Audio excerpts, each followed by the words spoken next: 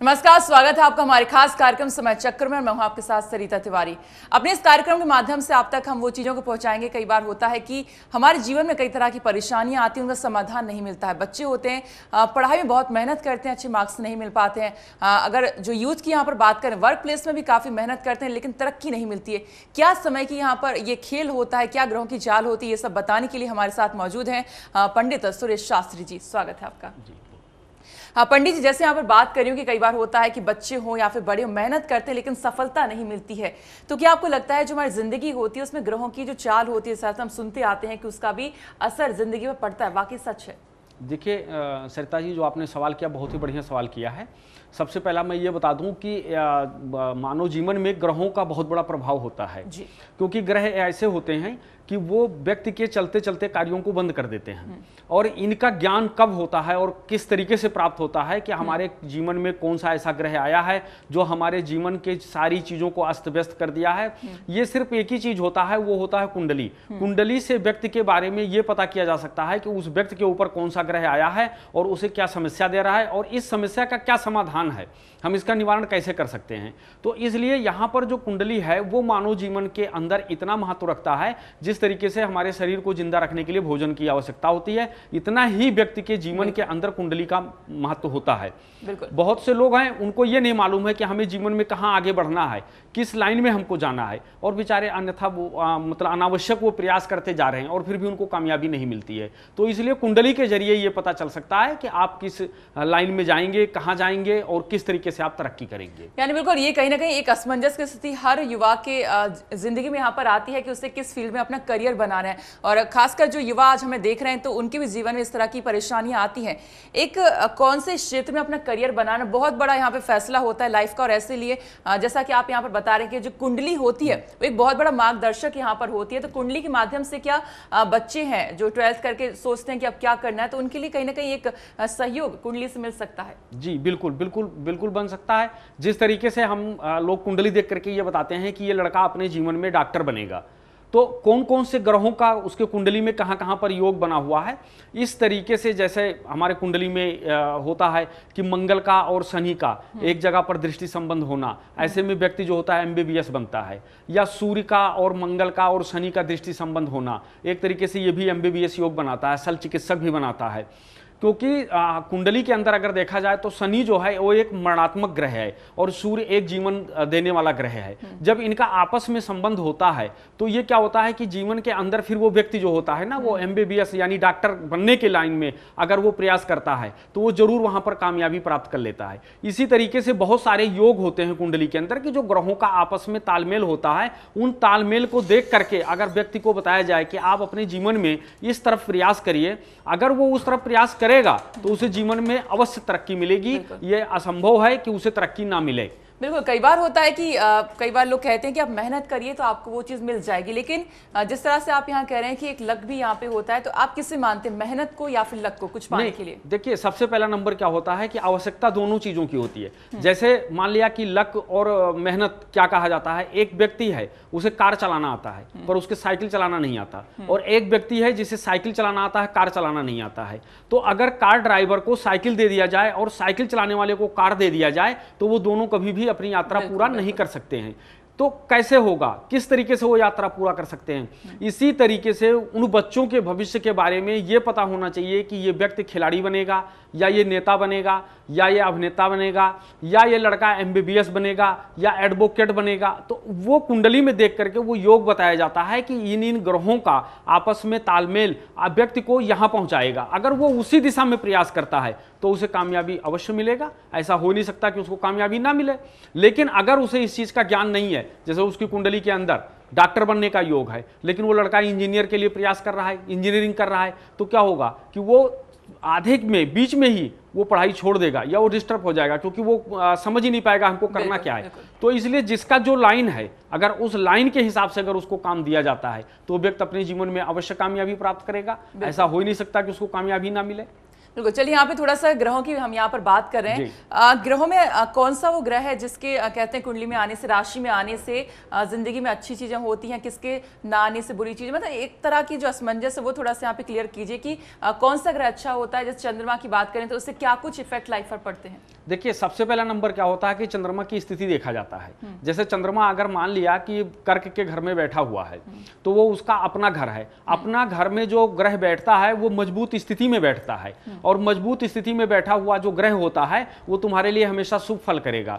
लेकिन वही अगर नीच का है, चंद्रमा नीच के घर में बैठा है या शत्रु के घर में बैठा है, तो चंद्रमा जो होता है वो मन का कारक ग्रह है। वो व्यक्ति के पास सब कुछ होते हुए फिर भी वो मानसिक पीड़ित रहेगा। जैसे इस समय की स्थिति अगर देखा जाए, पूरे अपने हिंदुस्तान ही पूरे वर्ल्ड की स्थिति अगर देखा जाए, तो आज की स्थिति ऐसी बनी हुई है कि चंद्रमा कहीं ना कहीं पापी ग्रहों के बीच में भ्रमण करता फिर रहा है, मतलब घूम रहा है। क्योंकि इनकी भी जैसे रेल की, जहाज की क्रॉसिंग होती है, उसी तरीके से इनका भी चंद्रमा भी क्रॉस करता है। क्योंकि चंद्रमा अपने गोचर के अनुसार से एक दिन ढाई दिन तक जो है एक राशि में वो रहता है, एक घर में मतलब रहता है वो। उसके बाद उसे वो भी बदल जाता है। जब जब वो शनि, राहु, केतु या पापी ग्रहों के बीच में आएगा तब तब व्यक्ति को मानसिक पीड़ा मिलता है। क्योंकि चंद्रमा जो होता है वो मन का कारक होता है। वैसे भी चंद्रमा जो होता है वो माँ संबंधी कार्य करता है। अच्छा। तो जिन जिन व्यक्ति का चंद्रमा पीड़ित होता है, आप देखिए उनका चेहरा हमेशा उदास रहेगा, उनको बोलने का दिल नहीं करेगा, हमेशा बात बात पे उनके अंदर चिड़चिड़ापन आ जाएगा,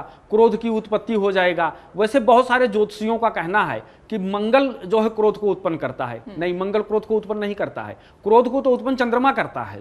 क्योंकि चंद्रमा मन का कारक ग्रह है, और वही जब मन में शांति नहीं रहती तो वो क्रोध को उत्पन्न करता है। उदर से संबंधित अगर किसी को पीड़ा पैदा करता है, पेट से संबंधित, तो वो चंद्रमा ही करता है। इसलिए मानव जीवन के अंदर चंद्रमा का अच्छे जगह पे बैठना, चंद्रमा पापी ग्रहों के साथ ना रहना, तो ये क्या होता है कि मानव जीवन के अंदर व्यक्ति को जो होता है वो बहुत ही बढ़िया मानसिक स्थिति। चंद्रमा की यहाँ पर आप बात करेंगे, चंद्रमा से उदर रोग होते हैं या फिर इस तरह की परेशानियां, मन शांत यहाँ पर नहीं रहता, फेस ठीक नहीं रहता है, तो ऐसे में कोई ना कोई उपाय तो जरूर यहाँ पर होता होगा। बिल्कुल होता है, बिल्कुल होता है। सबसे पहला नंबर क्या है कि देखिए, हम चंद्रमा अगर किसी का इस तरह की स्थिति में चल रहा है जो पापी ग्रहों के बीच में चल रहा है, सबसे पहला नंबर उनको क्या करना चाहिए कि अपनी माता की सेवा करना चाहिए, और माता की सेवा करना चाहिए। दूसरा क्या होता है कि सफेद वस्तु का दान करना चाहिए। जैसे उसमें सफेद में कुछ हो सकता है, चावल हो सकता है, सफेद वस्त्र हो सकता है, और जो है शिवलिंग के ऊपर दूध चढ़ाना चाहिए। तो इस तरीके से लेकर के जो है आपको किसी का भी चंद्रमा अगर पीड़ित चल रहा है तो सफेद वस्तुओं का दान करना चाहिए। दान करने से क्या होता है कि चंद्रमा जो तुम्हें गलत फल दे रहा है वो तुम्हें अच्छा फल देने लगेगा। यानी कि यहाँ पे साफ साफ है कि अगर चंद्रमा आपका खराब है तो कहीं ना कहीं आपको उदर के जो रोग होते हैं वो हो जाते हैं, साथ साथ आपको मानसिक शांति नहीं रहती है। तो उसका उपाय यहाँ पे पंडित जी ने आपको बताया है कि आपको जो है सफेद वस्तुएं हैं वो यहाँ पर दान करना। सबसे अच्छी बात जो आपने कही है कि अपनी माँ की आपको सेवा करनी है, ये बेहद यहाँ पे जरूरी है, ताकि जो चंद्रमा आपको गलत फल दे रहा है वो अच्छे फल आपको देने लगेगा। एक और ग्रह की यहाँ पर बात करेंगे पंडित जी, शनि ग्रह की बात करते, कहते हैं कि अगर शनि ग्रह आता है राशि में तो कम से कम 7.5 साल का एक वो 7.5 ही लग जाता है, जो कि बहुत ही बुरा होता है। तो क्या शनि जो ग्रह होता है बुरा ही होता है, अच्छा भी होता है? देखिए, सबसे पहले सरिता जी मैं आपको एक बात बता दूं कि ग्रह कोई भी बुरा नहीं होता है। अगर आप देखिए 9 ग्रह होते हैं, ग्रह कोई बुरा नहीं होता है। देखिए, शनि जो हमारी कुंडली में होता है वो कर्म भाव का स्वामी होता है। जो व्यक्ति जैसा कर्म करता है उसको वैसा फल देता है। अगर वो मान लिया मकर में आ गया, कुंभ में आ गया, ये उसका अपना घर है। तुला में आ गया तो उच्च का हो गया। अगर तुला राशि में 7.5 आ गई, या समझ लीजिए कि मकर और कुंभ के ऊपर आ गया, तो ये क्या होता है कि ग्रहों की स्थिति देखा जाता है कि शनि की पोजीशन क्या है, शनि बैठा कहाँ पे है। शनि नीच का है, जैसे मेष के अंदर होता है तो शनि नीच का हो जाता है, नीच का है उसका पोजीशन देखा जाता है। और दूसरा नंबर क्या होता है कि शनि कर्म भाव का स्वामी होता है। जो व्यक्ति जैसा कर्म करता है उसको वैसा फल देता है वो। देखिए, जब 7.5 आ जावे व्यक्ति क्या, तो सबसे पहला नंबर उसे, क्योंकि शनि की सबसे प्रिय वस्तु जो है, वैसे बहुत सारे लोग बहुत सारी चीजें बताते हैं परंतु ऐसा कुछ नहीं है। शनि के लिए जो सबसे प्रिय वस्तु है वो उसकी माँ है, क्योंकि वो अपने माँ को बहुत प्यार करता है और अपनी माँ का बहुत कहना मानते हैं। क्योंकि इस तरीके से कि जब भी 7.5 किसी व्यक्ति की कुंडली में आए तो उसे उजूल फजूल की चीजों में ना फंस करके उसे अपनी माता की सेवा करना चाहिए। अगर उनकी माता नहीं है तो माता तुल्य जो है स्त्री की सेवा करो, और सेवा करने के साथ साथ अपने कर्म भाव को, जो आपका कर्म है, इनमें सुधार लाओ, सात्विकता लाओ। क्योंकि शनि कर्म का स्वामी होता है। अगर आपके कर्म गलत हैं तो आपको कहीं ना कहीं राजदंड दिलवा देगा, कहीं ना कहीं आपको जेल योग बनवा देगा आपको, क्योंकि वो सजा देने में बहुत ही तेज है, तेज ग्रह शनि होते हैं। तो इसलिए अपने कर्मों पर सुधार लाना चाहिए। जब भी 7.5 इत्यादि आए तो उनको कर्मों पर, बाकी ग्रह जो होते हैं वो कभी भी दुष्प्रभाव नहीं देते। उनका पोजीशन देखा जाता है, वो कहां पर बैठे हैं, किस स्थिति में बैठे हैं, नीच का बैठा है या उच्च का बैठा है। वैसे भी कुंडली के अंदर 3 घर ऐसे होते हैं जो बड़े तटस्थ, बड़े मजबूत होते हैं। सबसे पहला नंबर लग्न को ले लीजिए, उसके बाद पंचम को ले लीजिए, फिर नवम भाव को ले लीजिए। लग्न से हम क्या करते हैं? लग्न से हम व्यक्ति के शरीर का विचार करते हैं, उसके हम आहार विहार का विचार करते हैं, बहुत सारी चीजों का जो विचार हम करते हैं वो लग्न से करते हैं। उसके बाद उसका पंचम भाव ले लीजिए, पंचम भाव से उसके मनोरंजन का विचार करते हैं, उसके विद्या का विचार करते हैं, वो कितना बुद्धिमान है हम उसकी विचार करते हैं, कई सारी चीजों का विचार करते हैं। इसके साथ में भाग्य भाव का ले लीजिए, भाग्य से हम विचार करते हैं कि इस व्यक्ति के जीवन में क्या क्या मतलब किस तरीके से इसका भाग्य उदय होगा, कहां पर क्या करना पड़ेगा, वो सारी चीजों। तो ये 3 घर ऐसे हैं कि जहां पर बैठा हुआ ग्रह बड़ी मजबूत स्थिति में बैठा होता है। अगर यहां पर उच्च का ग्रह बैठ जाए तो उसे राजयोग कहते हैं, प्रबल राजयोग बोलते हैं। वहां बैठा हुआ ग्रह जो होता है वो राजयोग की उत्पत्ति करवाता है। इसलिए समय समय पर 7.5 आ गई, ढैया आ गया, इनसे कभी घबराना नहीं चाहिए, क्योंकि शनि होता है जो ये इतना दुष्प्रभाव नहीं देता है। शनि एक तरीके से देखा जाए तो जिस तरीके से आप कर्म करेंगे उसी तरीके से वो आपको फल देगा। यानी कि कोई भी ग्रह आपने बताया कि यहाँ पे बुरा नहीं होता है, अच्छे ग्रह होते हैं, लेकिन जो भी हमारे कर्म होते हैं उसके अनुकूल जो कह सकते हैं फल देते हैं वो बदल जाते हैं। चलिए यहाँ पे हम ग्रहों की बात करें तो एक और ग्रह की यहाँ पर बात करेंगे, मंगल ग्रह। मंगल ग्रह अगर किसी की जिंदगी में आता है, राशि में आता है, तो क्या कुछ अच्छे बुरे प्रभाव पड़ते हैं? जी देखिए सरिता जी, मैं सबसे पहले आपको बता दूं कि कुंडली के अंदर मंगल होता क्या है। जो हमारी कुंडली है, हमारे कुंडली के अंदर 12 ग्रह होते हैं और 9 ग्रह होता है। सबसे पहला नंबर, कुंडली के अंदर जो मंगल होता है, मंगल को क्या पद दिया गया है? क्योंकि हर ग्रहों को हर पद दिया गया है, वो उस पद का निर्वाह करता है। जो हमारी कुंडली में मंगल ग्रह है, मंगल ग्रह सेनापति है, यानी वो अग्निय अस्त्र, फौज, सिपाही, पुलिस इत्यादि इनका सबका वो मालिक होता है। भूमि भवन का मालिक होता है, अग्नि संबंधी कार्य करने का मालिक होता है, होटल संबंधी कार्य करने का मालिक होता है, तो और इलेक्ट्रॉनिक संबंधी जो मतलब केबल इत्यादि का काम होता है, इनका सबका काम करता है। तो कुंडली के अंदर जो मंगल है वो एक तरीके से सेनापति है। राजा के बाद अगर किसी का नंबर होता है तो सेनापति का होता है, मंगल सेनापति होता है। कुंडली के अंदर कभी कभी ऐसा भी हो जाता है कि आपने देखा होगा, बहुत सारे लोग इतने भयभीत हो जाते हैं कि आपकी लड़की की या लड़के की कुंडली मांगलिक है, इससे बेचारे बड़े भयभीत होते हैं। कहते हैं बताओ अब मांगलिक है तो क्या होगा पंडित जी, किस तरीके से होगा, कौन सा लड़का, कहाँ पे लड़की मिलेगी, मांगलिक किस तरीके से शादी होगा। देखिए यहाँ पे घबराने की जरूरत नहीं है, क्योंकि अगर किसी भी प्रकार की कोई समस्या है तो उसका समाधान भी है। सबसे पहला नंबर लोगों को यह सोचना चाहिए कि मंगल कहाँ कहाँ बैठ करके और किस किस तरीके से कुंडली में बैठ करके और वो मांगलिक योग बनाता है। सबसे पहला नंबर, लग्न में अगर मंगल बैठता है तो मांगलिक बना देता है। लग्न में बैठा हुआ मंगल जो होता है, अगर उच्च का बैठा है, स्वाग्रही बैठा है या अपने मित्र के घर में बैठा है, वो व्यक्ति उच्च महत्वाकांक्षी होता है, उसकी सोच बहुत बड़ा होता है, जीवन में बहुत सारी चीजें वो करना चाहते हैं, बहुत बड़ी तरक्की पाना चाहते हैं। दूसरा, जिसके लग्न में मंगल बैठ जाता है वो कभी भी उस व्यक्ति को बुढ़ापा नहीं आने देता है, क्योंकि मंगल हमेशा उसको चिरायु बनाए रखता है। क्योंकि मंगल जो हमारे शरीर के अंदर है वो एक तरीके से देखा जाए तो जो हमारे शरीर के अंदर जो खून दौड़ता है उसका भी कारक ग्रह है, वो उसी के कारण से जो है ये चीजें होता है। तो लग्न में बैठा हुआ मंगल एक तो कुंडली में मांगलिक कहलाता है। फिर चतुर्थ भाव, चतुर्थ भाव क्या होता है? व्यक्ति का सुख भाव होता है, वहां से सुख का विचार किया जाता है, माता के बारे में विचार किया जाता है। अगर लड़की की कुंडली है तो उसके चरित्र के बारे में विचार किया जाता है कि इसका चरित्र कैसा है, ये अपने जीवन में क्या मतलब किस तरीके से इसका चरित्र रहेगा, चतुर्थ से वहां विचार किया जाता है। अब सप्तम भाव में आ जाइए। जब सप्तम भाव से हम किस चीज का विचार करते हैं? सप्तम भाव में कुंडली से हम अगर लड़की है तो उसके पति का विचार करते हैं कि उसको पति कैसा मिलेगा। वहां पार्टनर यानी सप्तम भाव से पार्टनर का भी विचार किया जाता है। उसके जीवन में अगर वो किसी प्रकार से कोई बिजनेस करना चाहती हैं या कोई कुछ भी काम करना है तो उसका पार्टनर कैसा होगा, तो वहां से पार्टनर का भी विचार किया जाता है सप्तम भाव से। फिर अष्टम भाव ले लीजिए। अष्टम भाव में भी बैठा हुआ मंगल कुंडली में मांगलिक बनाता है। अष्टम भाव एक तरीके से देखा जाए तो मार्केश होता है। कुंडली के अंदर अष्टम से हम मार्केश का विचार करते हैं, मार्केश हो जाता है। अष्टम भाव में जब मंगल बैठ जाता है तो वैवाहिक जीवन को अस्त व्यस्त कर देता है, शादियां टूट जाती हैं, छूट जाती हैं। उसके साथ साथ आदमी को जो पाइल से संबंधी शिकायत हो जाता है, बीमारियां लग जाती हैं, बहुत सारी दिक्कतें अष्टम भाव में बैठा हुआ मंगल करता है। लेकिन अगर वही मंगल स्वाग्रही बैठा है, उच्च का बैठा है या अपने घर के अंदर बैठा है, मित्र के घर में बैठा है, तो वही मंगल वहां पर भूमि भवन इत्यादि पूरा तत्व की चीजों का जो है एक तरीके से देखा जाए तो वो बढ़ोतरी करता है। वही मंगल अगर ब्राह्मणे भाव में बैठ जाता है तो कुंडली मांगलिक माना जाता है। ब्राह्मणे भाव से हम किस चीज का विचार करते हैं, वहां पर भी एक तरीके से अगर हम देखा जाए तो वहां पर भी हम लोग जो है मृत्यु का विचार करते हैं। या हम चलिए पंडित जी, यहाँ पे ग्रहों की हमने जैसे बात की है, चंद्रमा, मंगल और शनि की यहाँ पर बात की। कई बार होता है कि जो एक सुना अपनी कहावतें सुनी होंगी, जो सपने में अगर कुछ आता है तो उसका भी हमारे जो असल जिंदगी होती है वो रिलेट करता है, तो ऐसा भी कुछ सच्चाई इसमें होती है? जी बिल्कुल बिल्कुल होता है। देखिए सबसे पहला नंबर मैं आपको बताएं कि जो भी मानव जीवन में किसी को कोई स्वप्न दिखाई पड़ा, ये सब ज्योतिष से ही संबंधित चीजें होती हैं। जैसे कुंडली के अंदर चंद्रमा और केतु का एक जगह इकट्ठा होना, इसको एक तरीके से सिद्ध पुरुष योग बनाया जाता है। और ऐसे व्यक्ति को जीवन में इतने सपने दिखाई पड़ते हैं, कल क्या घटना घटित होने वाला है उसे रात को सपने में दिखाई पड़ जाएगा। कई बार वो लोग सोचते हैं कि रात को तो मैंने ये चीज सपने में देखा था, और देखने के बाद सुबह वो चीज घटना घटित हो गया, लेकिन वो उसे समझ नहीं पाते हैं क्योंकि वहां एक सिद्ध पुरुष योग बनता है। देखिए स्वप्न जो होता है वो सच होता है।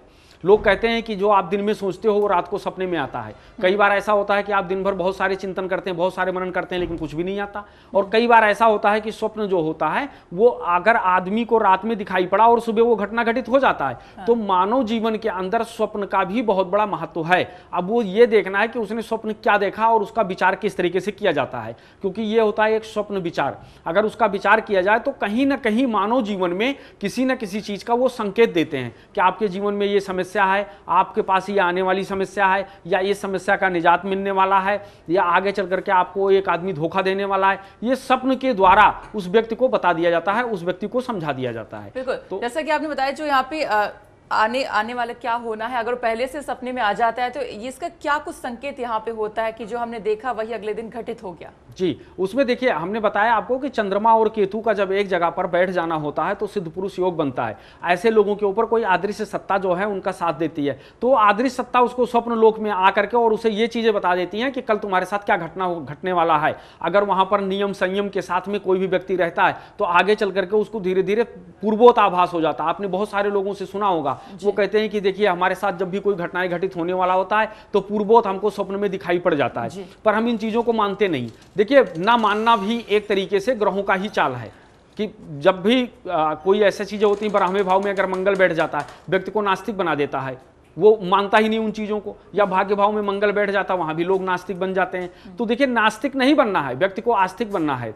कभी भी कोई भी चीज तुम्हें अगर दिखाई पड़ता है तो आप उसके ऊपर चिंतन और मनन करिए और आप अपने उस समस्या का समाधान ढूंढिए, क्योंकि स्वप्न जो होता है वो एक तरीके से एक लोक है, एक मतलब जो है एक ऐसी चीज है कि जो आपको पूर्ववत हर चीजों का आभास दिलवाता है।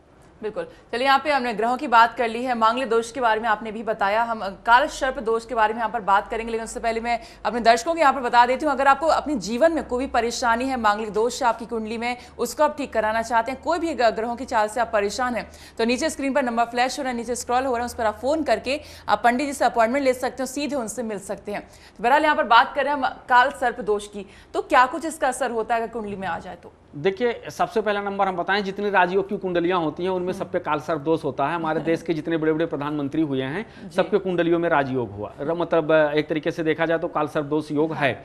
सबसे पहला नंबर क्या होता है कि जो भारत की कुंडली जो निर्माण हुआ था ये रात में हुआ था, भारत की कुंडली के अंदर जो है खुद काल सर्प दोष है। इसलिए आपने देखा काल सर्प दोष जिनकी कुंडली में होती है, वैसे पहले मैं ये बता दूं कि मुख्य काल सर्प दोष 12 ही होते हैं, 12 होते हैं, लेकिन उसके बाद अगर देखा जाए तो कई हजार में होते हैं, कई प्रकार से काल सर्प दोष होते हैं। हम इस पे विस्तृत चर्चा करेंगे अगले एपिसोड में, हम इसको बहुत बढ़िया तरीके से बताएंगे कि ये 12 कौन होते हैं। फिलहाल तो मतलब काल सर्प दोष का मतलब क्या होता है? काल सर्प दोष का मतलब ये होता है कि राहु और केतु के बीच में सारे ग्रहों का आ जाना, या राहु और केतु से चंद्रमा का पीड़ित हो जाना, तो इसको क्या बोलते हैं? एक तरीके से काल सर्प दोष बोलते हैं। अब 12 प्रकार के काल सर्प दोष हैं, कहीं ना कहीं तो ये स्थिति जरूर बना देगा, कहीं ना कहीं लग्न से लेकर के और ब्राह्मणे भाव तक भर में काल सर्प दोष की स्थिति जरूर बना देता है। असर क्या पड़ता है किसी में? अगर इसका असर सबसे बड़ा ये पड़ता है, अगर वो बड़ा बिजनेसमैन है, एकदम से उसको बहुत जल्दी वो ऊपर उठेगा, लेकिन जितना समय उसको उठने में लगेगा उससे कम समय में उसको गिरने में लगेगा, क्योंकि उठना और गिरना स्वभाव बना देता है। क्योंकि ये जो होते हैं अस्थिर, बिना मतलब एक तरीके से देखा जाए अस्थिर होते हैं, क्योंकि धड़ का नाम राहु है और सर का नाम केतु है, तो इस तरीके से ये कहीं पर स्थिर नहीं है, अस्थिर हैं, इसी तरीके से अस्थिरता उत्पन्न कर देते हैं।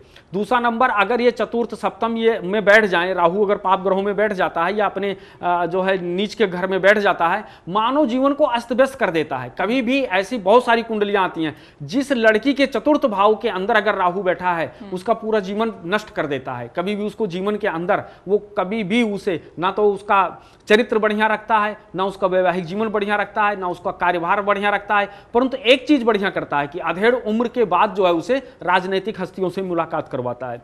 तो जिस तरीके से ग्रहों के अंदर लोग शनि से पीड़ित होते हैं, लोग मंगल से पीड़ित होते हैं, इसी तरीके से एक तरीके से कालसर्प दोष भी है। ये अगर सप्तम भाव में बैठ जाए या ऐसी स्थितियों में बैठ जाए तो ये शादी में विलंब करवा देता है, व्यक्ति का चलते चलते कार्यों में रुकावटें पैदा कर देता है, आय से व्यय अधिक करवा देता है, व्यक्ति का बहुत सारी समस्याएं दे देता है, मानसिक अशांति पैदा कर देता है, बहुत सारी चीज देता है। क्योंकि राहु हमेशा शनि जैसा फल देता है।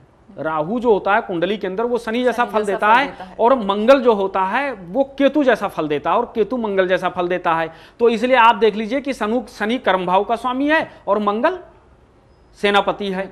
अब अगर आपने कर्म में अगर ऐसा कहीं किया, चोरी आपने किया, तो सेनापति आपको उठाएगा और तुरंत जेल डाल देगा।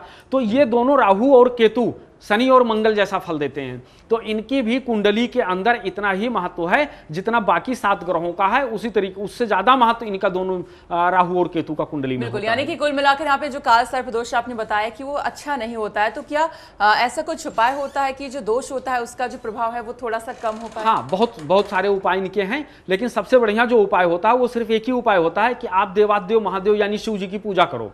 क्योंकि सर्प जो होता है वो शिव के गले का हार है और बहुत प्रिय है, इसलिए आप हमेशा शिव जी का जो है पाठ करो। साल में 6 महीने पर एक बार जो है रुद्राभिषेक करवाओ, और रुद्राभिषेक करवाने के बाद में फिर देखिए आपको जो है राहु काल सर्प दोष से बहुत जल्दी फायदा मिल जाएगा। एक बार में, जैसे लोग कहते हैं कि हमने जा करके त्र्यंबकेश्वर में हमने पूजन करवाया, उसके बावजूद भी हमको नहीं दिखाई पड़ा। देखिए ऐसा होता है कि कोई भी ग्रह जो होते हैं वो कलयुग में उसका 3 गुना 4 गुना ज्यादा मंत्रों का जाप होता है। तो ये नहीं है कि आपका 2 घंटा या 2.5 घंटे के अंदर जिस मंत्रों का 72,000 या 1.25 लाख मंत्र जाप करना है वो 2 से 2.5 घंटे में पूरा हो जाएगा, ऐसा नहीं होता है। खुद करिए आप शिव जी की पूजा करिए और 6 महीने पर एक बार जो है रुद्राभिषेक करवाते रहिए। अगर आप रुद्राभिषेक करवाते रहेंगे, शिव जी की पूजा करते रहेंगे, तो आपके जीवन में जो ग्रह हैं ये जो आपको अनिष्ट फल दे रहे हैं ये आपको शुभ फल देना शुरू कर देंगे, और आपका जो है चरित्र भी बढ़िया बनता रहेगा, मानसिक स्थिति भी ठीक रहेगी। कई बार देखते हैं कि अगर यहाँ पे वैवाहिक जीवन की बात करें लोगों की, तो वहां पे भी परेशानियां आनी शुरू हो जाती है कई बार शादी के बाद भी। तो ऐसे में क्यों आखिरकार इस तरह की परेशानियां आती हैं हंसते खेलते जीवन में? देखिए बहुत सारे ऐसे ग्रह होते हैं जो मानव जीवन को शुरू से ही सारा उनका जीवन ही चौपट कर दे। जैसे मैंने कहा कि शुक्र पीड़ित होगा मंगल से, या शुक्र के ऊपर राहु की दृष्टि पड़ी होगी, या चंद्रमा पीड़ित होगा। ऐसे में क्या होता है, सबसे पहला नंबर वो लड़की अपने से छोटी जाति के लड़कों से शादी करेगी, लव मैरिज करेंगी, और लव मैरिज करने के बाद में फिर उनका जीवन अस्त व्यस्त हो जाता है। क्योंकि हम देखिए हमारे पास बहुत सारे लोग अपनी समस्या लेकर आते हैं, बहुत सारे लोग हमसे परामर्श लेते हैं। अक्सर हमने देखा है कि वो लोग जो होते हैं वो क्षणिक सुख के लिए,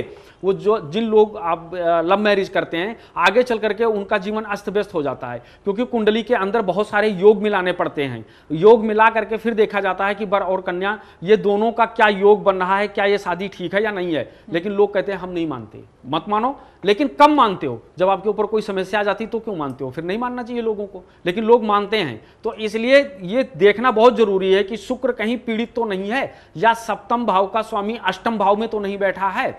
अगर सप्तम भाव से पति का विचार किया जाता है लड़की की कुंडली में, या लड़के के कुंडली में पत्नी का विचार किया जाता है, अगर सप्तम अष्टम में है, कभी जीवन में उनका नहीं पट सकता है। फिर इन समस्याओं का क्या समाधान है? इन समस्याओं का समाधान यह है कि यहाँ ये देखा जाता है द्विशादी योग है या एक शादी योग है। अगर इस तरीके से कोई योग है तो आप उसका निवारण करिए, उसके बाद आप शादी करिए, आपका जीवन सुख में बीतेगा। यानी कहीं ना कहीं जो हमेशा से पुरानी एक रिवाज चलता आ रहा है कि शादी से पहले कुंडली का मिलान होना जरूरी होता है, इसीलिए होता है जो यहाँ पर आपने बताया कहीं ना कहीं शादी के बाद इस तरह की अनबन होनी शुरू हो जाती है। जी, तो जिस तरीके से सरिता जी आपने पूछा कि वैवाहिक जीवन में, देखिए सबसे पहला नंबर क्या होता है कि मानव के पास में बहुत सारे धन हो, बहुत सारे घर हो, बहुत सारे सब कुछ हो, पर उस घर में कोई रहने वाला ना हो, कोई उसको देखने वाला ना हो, कोई उसका साफ सफाई करने वाला ना हो, तो उस घर से क्या मतलब होता है? कोई मतलब नहीं है। तो वैवाहिक जीवन क्या होता है? कोई जरूरी नहीं है कि वैवाहिक जीवन को मंगल ही खराब करता है, वैवाहिक जीवन को शनि भी खराब करता है। अगर शनि पंचम भाव के अंदर बैठा, उसकी तृतीय दृष्टि अगर सप्तम भाव के ऊपर पड़ रहा है, ऐसे व्यक्ति की बहुत देर में